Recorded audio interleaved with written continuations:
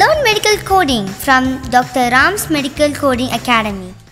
வணக்கம் நண்பர்களே, நாம் இன்று மருத்துவ குறியீட்டின் பயிற்சியின் இரண்டாவது வகுப்பிற்கு நாம் செல்கிறோம். இந்த வகுப்பில் நாம் என்ன காணப்போகிறோம் அப்படி என்றால், ஒரு மருத்துவரும் நோயாளிக்கான அந்த சந்திப்பின் ஒரு கண்ணோட்டத்தை நம்ம காணப்போகின்றோம். ஒரு overview of a medical encounter R a clinical encounter, இதை பற்றி நம்ம பார்க்க போகிறோம். இந்த மருத்துவ குறியீட்டில் இருக்கக்கூடிய அனைத்து கலைச்சொற்களையும் நான் ஆங்கிலத்தில் இருந்து தமிழில் மொழிபெயர்த்து சொல்வதில் நமக்கு அவ்வளோ உபயோகப்பட போகிறதில்லை. ஏனென்றால் மருத்துவ ஆய்வுகளும் அல்லது இன்சூரன்ஸ் கம்பெனி ரிலேட்டட் டேர்ம்ஸ் அனைத்துமே நமக்கு ஆங்கிலத்தில் தான் வரப்போகிறது. நான் முடிந்தவரை என்ன செய்ய போகிறேன், உங்களுக்கு தமிழில் என்னால் இயன்றவரை மொழியாக்கம் செய்து அதை நாம் உங்களுக்கு அந்த இங்கிலீஷ் டேர்ம்ஸ் உங்களுக்கு தெரியணும். ஏன்னா நீங்கள் தேர்வுகள் எழுதும் பொழுது உங்களுக்கு ஆங்கிலத்தில் தான் வரப்போகின்றது இல்லையா? அதனால் உங்களுக்கு புரியாத அந்த கடினமான அந்த டெக்னிக்கல் டேர்ம்ஸ், அந்த கலைச்சொற்களை உங்களுக்கு தமிழில் மொழிபெயர்த்து சொல்கின்றேன், விளக்குகின்றேன். உங்களுக்கு ஏதேனும் சந்தேகம் இருந்தால் நீங்கள் கேளுங்கள். இன்று நாம் காணப்போகிறது, ஒரு டாக்டரும் ஒரு பேஷண்ட்டும் பார்க்கும்போது என்னென்ன நடைபெற போகிறது. சரியா? நம்ம ஊர் மாதிரி உடனே நமக்கு வயிற்று வலியா அல்லது ஒரு காய்ச்சலாக போய் டாக்டரை பார்த்தோம், ஊசி போட்டோம், மாத்திரையை வாங்கிட்டு நம்ம வீட்டுக்கு வந்துடுவோம், அதற்கான தொகையை கட்டிட்டு வந்துடுவோம். அப்படி அயல் நாடுகளில் கிடையாது. ஏனென்றால் அங்கு மருத்துவ செலவுகள் அனைத்தும் மிகவும் விலை உயர்ந்ததாகவே இருக்கும் இல்லையா? அதனால அனைவருக்கும் முக்கால்வாசி பேர் அங்கே ஒரு இன்சூரன்ஸ் இடமிருந்தால் பணத்தை பெற்று மருத்துவரிடம் கொடுப்பார்கள். அதனால அவர்கள் உடனடியாக போய் நினைத்த நேரம் போய் டாக்டரிடம் போய் பார்க்க முடியாது. ஒருவேளை அவர்களுக்கு அவசரம் தேவைப்பட்டால் அவசர சிகிச்சை பிரிவு என்று தனியாக உள்ளது, எமர்ஜென்சி டிபார்ட்மெண்ட் என்ற ஒரு தனியாக ஒரு சிகிச்சையகம் உள்ளது. அங்கு சென்று அவர்கள் மருத்துவத்தை பெற்றுக்கொள்வார்கள். மற்றபடி இவர்கள் ஒரு மருத்துவரை சந்திக்க வேண்டும் என்றால் முதலிலே இவர்கள் அந்த அப்பாயின்மெண்ட் ஒன்றை இவர்கள் பெற வேண்டும். இதற்கான பெயர் அப்பாயின்மெண்ட் ஸ்கெடியூலிங்.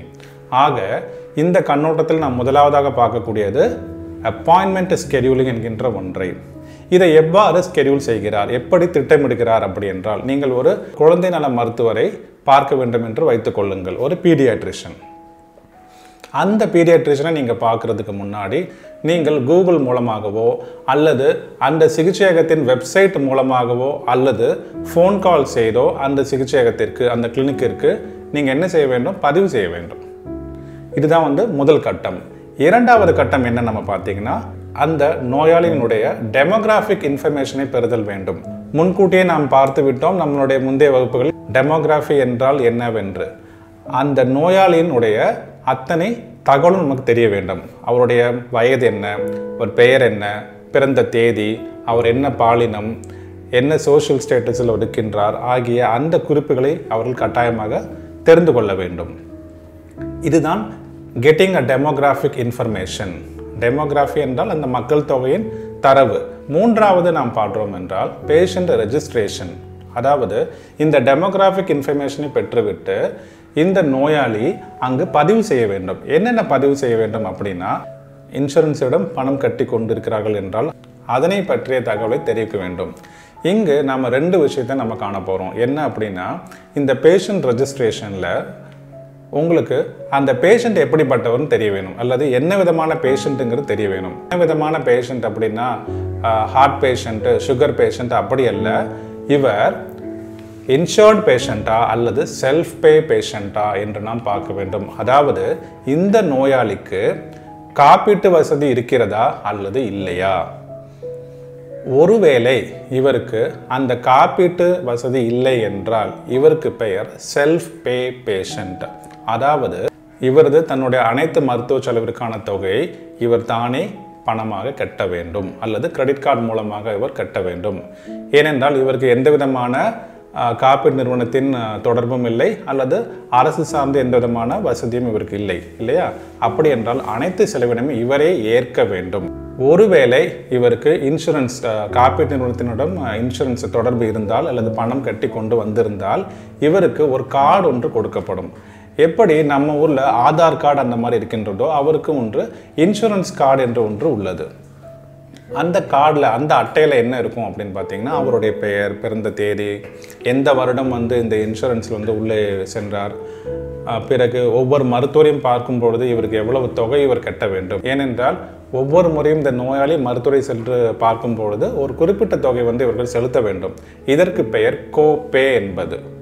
அவர்களுக்கு காப்பீட்டு நிறுவனம் பணம் கொடுத்தாலும் கூட இவர்கள் ஒவ்வொரு முறையும் ஒரு சிறு தொகையை இவர்கள் கட்ட வேண்டியதாக இருக்கும். அதுதான் கோப்பே. இந்த பதிவுகள் முடிந்த பிறகு அங்கு என்ன நடக்கும் என்றால் அந்த சிகிச்சையகத்தில் ஒரு என்கவுண்டர் ஃபார்ம் ஒன்று தயாரிக்கப்படுகிறது. என்கவுண்டர் ஃபார்ம் என்றால் சூப்பர் பில் அல்லது ஃபீ டிக்கெட். இது எப்படியான ஒரு படிவம் அப்படின்னு நீங்கள் பார்த்தீங்கன்னா, இப்போ நாம் காண போனது ஒரு பீடியாட்ரிஷியன். அப்போது அந்த குழந்தை நல மருத்துவர் என்னென்ன சேவைகளை செய்கிறாரோ, என்ன தடுப்பூசிகளை போடுகிறாரோ, இப்பொழுது கொரோனா, ஒருவேளை கொரோனா வைரஸ்க்கான வேக்சின் கண்டுபிடித்திருந்தால் அதை அவர் போடுவதாக இருப்பின் கொரோனா வைரஸ் வேக்சின் அது ஒன்று, இல்லை டியூபர்குலோசிஸ்க்கான ஒரு வேக்சின் போடுறதா இருந்தாங்கன்னா அதற்கான ஒரு குறியீடு. ஆக அவர் செய்யக்கூடிய அத்தனை சேவைகளுக்குமான குறியீடுகளை அந்த மெடிக்கல் கோட்ஸ் அந்த ஃபார்மில் இருக்கும். அது மட்டுமன்றி இவருக்கான நோய்க்கான காரணம் அல்ல நோய்க்கான டயக்னோசிஸ் என்னென்ன இவர் தீர்மானிக்கிறார் அனைத்துமே அந்த என்கவுண்டர் ஃபார்மில் இருக்கும். அப்போது இந்த மருத்துவர் என்ன செய்வார் என்றால், இந்த பேஷண்ட்டை சந்தித்ததற்கு பிறகு இதில் குறியிடுவார். என்ன விதமான ட்ரீட்மெண்ட் இவர் கொடுத்தார், என்ன விதமான உபகரணங்களை இவர் உபயோகித்தார் என்ற அனைத்துமே இவர் குறியிடுவார். 5ஆம் கட்டமாக நடைபெறுவது மெடிக்கல் விசிட் அல்லது கிளினிக்கல் என்கவுண்டர். நம்மளுடைய முந்தைய வீடியோக்களில் பார்த்தோம் இல்லையா, ஒரு கிளினிக்கல் என்கவுண்டர் எவ்வாறு நடக்கும் என்று. அதே போல் இங்கு இந்த மருத்துவருக்கும் நோயாளிக்குமான ஒரு உரையாடல் அல்லது சந்திப்பு நிகழ்பெறுகிறது. இதில் அந்த நோயாளி தனக்கு இருக்கின்ற அத்தனை பிரச்சனைகளையும் அல்லது உடல் சார்ந்த பிரச்சனைகளாக இருந்தாலும் சரி, மனம் சார்ந்த பிரச்சனைகளாக இருந்தாலும் சரி, அனைத்தையும் தன்னுடைய ஃபேமிலி ஹிஸ்ட்ரி முதற்கொண்டு அனைத்தையுமே இவர் இந்த மருத்துவரிடம் தெரிவிப்பார். அதன் அடிப்படையில் இந்த மருத்துவர் இந்த நோயாளிக்கான ட்ரீட்மெண்ட் அதனையும் இவர் தயார் செய்வார். இவருக்கு என்ன மருந்து கொடுக்க வேண்டும், அடுத்து என்ன விதமான டெஸ்ட்டுகளை இவர் பரிசோதனைகளை இவர் செய்ய வேண்டும் என்கின்ற அனைத்தையுமே அந்த மருத்துவர் தீர்மானிப்பார். இதற்கு பிறகு அந்த நோயாளி அந்த மருத்துவரிடம் விடைபெற்று சென்று விடுவார். அந்த நோயாளி மருத்துவரிடம் விடைபெற்று சென்ற பிறகு அங்கே இருக்கக்கூடிய அந்த ரிசப்ஷனிஸ்ட் கிட்ட இவர் பேசுவார். ஏனென்றால் இவருடைய அடுத்த அப்பாயின்மெண்ட்டை இவர் ஸ்கெடியூல் பண்ணி ஆகணும், இல்லை புக் பண்ணி ஆகணும். அடுத்து மருத்துவர் எப்போ வர சொன்னார் அதுக்கு ஏற்றாற் போல் அடுத்த அப்பாயின்மெண்ட்டை இவர்கள் திட்டமிடல் வேண்டும். இந்த இடத்துல என்ன நடக்கும்னு பார்த்தீங்கன்னா, அந்த நோயாளி அந்த சிகிச்சையகத்தை விட்டு சென்று விட்டார். பிறகு அந்த என்கவுண்டர் ஃபார்ம் ஒன்று இருக்குது அல்லவா, அதில் இருந்து சார்ஜ் என்ட்ரி என்கின்ற ஒரு ப்ராசஸ் ஒன்றை செய்வார்கள். அதாவது இந்த மருத்துவ பரிசோதனைகள் அல்லது சேவைகள் மருத்துவர் செய்தார் அல்லவா, அவற்றிற்கான தொகையை தீர்மானம் செய்து இல்லை நிர்ணயம் செய்து இந்த நோயாளி எவ்வளவு பணம் கட்ட வேண்டும் என்பதை தீர்மானித்து இவர்கள் அந்த தொகையினை இன்சூரன்ஸ் கம்பெனிக்கு இவர்கள் அனுப்புவார்கள். அல்லது அந்த மருத்துவர் அந்த பேஷண்ட்டுக்கு செய்த அத்தனை மெடிக்கல் சர்வீசஸ்க்கான குறிப்புகளை இவர்கள் பதிவிடுவார்கள். இதற்கு பெயர் சார்ஜ் என்ட்ரி. இந்த சார்ஜ் என்ட்ரி செய்ததன் பிறகு என்ன நடக்கும் என்றால், கிளைம் ஜெனரேஷன் என்ற ஒன்று நடைபெறும். கிளைம் என்றால் உரிமை கோரல். ஏனென்றால் நமக்கு நன்றாகவே தெரியும், ஒருவேளை அது இன்சூர்டு பேஷண்டாக இருந்தால் அந்த நோயாளிக்கான மருத்துவ செலவினை அந்த இன்சூரன்ஸிடம் தான் பெற்றுக்கொள்ள வேண்டும் மருத்துவர், இல்லையா? இதற்காக ஒரு உரிமை கோரலை இந்த மருத்துவர் வைப்பார். யாரிடம்? அந்த இன்சூரன்ஸ் கம்பெனியிடம். இதற்கு பெயர் ஒரு மெடிக்கல் கிளைம்.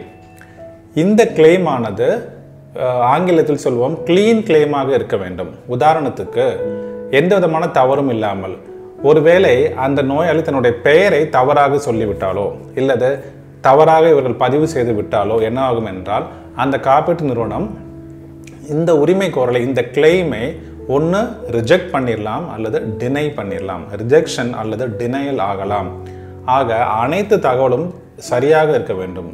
இந்த கிளைமை இவர்கள் தயாரித்த பிறகு அந்த கிளைமில் என்னென்ன மருத்துவ குறியீடுகள் போட வேண்டும், என்னென்ன உபகரணங்கள் இவர்கள் உபயோகித்தார்கள் அனைத்தையும் தெரிவித்து நோய்க்கான காரணத்தையும் அனைத்தையும் குறியீடுகளாக மாற்றிவிட்டு இவர்கள் இந்த கிளைமை அங்கு சமர்ப்பிக்க வேண்டும். அந்த காப்பீட்டு நிறுவனத்திடம் இந்த கிளைமை இவங்க சப்மிட் பண்ணி ஆகணும். இதற்கு பெயர் கிளைம் சப்மிஷன். இந்த கிளைம் சப்மிஷன் ஒன்று தான் கடைசியாக ஒரு ப்ராசஸாக இருக்கிறது. இதுவரை நம்ம பார்த்துட்டோம். அப்போ உங்களுக்கு ஓரளவு விளங்கி இருக்கும் எப்படி ஒரு மருத்துவர் நோயாளிக்கான ஒரு சந்திப்புக்கான கண்ணோட்டம் நடைபெறுகிறது என்று.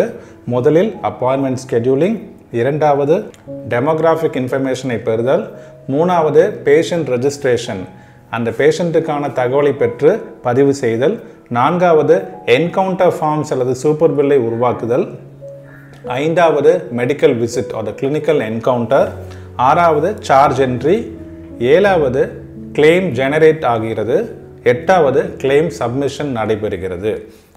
இதில் ஏழாவது குளறுபடி ஏற்பட்டால் என்னவாகும் என்றால் அந்த இன்சூரன்ஸ் நிறுவனத்திடமிருந்து பணம் பெறுவது தாமதமாகலாம். இதில் முக்கியமாக ஒன்று நம்ம என்ன பார்க்கணும் அப்படின்னா, ஒரு குறிப்பிட்ட காலகட்டத்திற்குள் நம்ம இந்த கிளைம்ஸ்களை அனுப்பிவிட வேண்டும். ஏனென்றால் காலதாமதம் ஆகிவிட்டது, டைம்லி ஃபைலிங் லிமிட் எக்ஸ்பயர்டு என்று கூறி இவர்கள் அதை நிராகரித்து விடுவார்கள். ஆகவே அந்த காப்பீட்டு நிறுவனங்களுக்கான டைம்லி ஃபைலிங் லிமிட் என்ன என்று தெரிந்து கொள்வது மிகவும் அவசியம். இத்துடன் நம்மளுடைய இந்த 2வது வகுப்பு முடிவடைகிறது. என்னுடைய கடைசி விண்ணப்பம் என்ன அப்படின்னு பார்த்தீங்கன்னா, இங்கு சொல்லப்படுகின்ற அனைத்து தகவலையும் நீங்கள் தயவு செய்து ஒரு நோட்புக் போட்டு நீங்கள் எழுதி வைத்துக் கொள்ளுங்கள். ஏனென்றால் நாம் காணொலி காட்சி மூலமாக தான் இந்த அனைத்தையும் பகிர்கின்றோம். நீங்கள் ஒரு புத்தகத்தையோ அல்லது ஒரு நோட்புக் போட்டு அவ்வளோத்தையும் எழுதிக்கிட்டிங்கன்னா, இங்கே காட்டக்கூடிய இந்த ஸ்லைடு அவ்வளோத்தையும் நீங்கள் எழுதிக்கிட்டிங்கன்னா நாளைக்கு பின்னாடி உங்களுக்கு ரொம்ப உபயோகமாக இருக்கும். பின்னாடி இந்த தேர்வுகளுக்கு மிகவும் உபயோகமாக உங்களுக்கு ரொம்ப யூஸ்ஃபுல்லாகவும் இருக்கும். அதனால் தயவு செஞ்சு எல்லோரும் இந்த நோட்ஸ் எடுத்துக்கோங்க. நம்ம அடுத்த வகுப்பில் என்ன பார்க்க போகிறோம் அப்படின்னா, மெடிக்கல் சப்ஜெக்ட்ஸ் நம்ம ஆரம்பிச்சிட போகிறோம். அதனால் அனைவரும் கொஞ்சம் தயாராக இருங்கள். இதுவரை நம்ம பார்த்தது ஜெனரிக்கான ஒரு இன்ஃபர்மேஷன் நம்ம பார்த்துட்டோம்.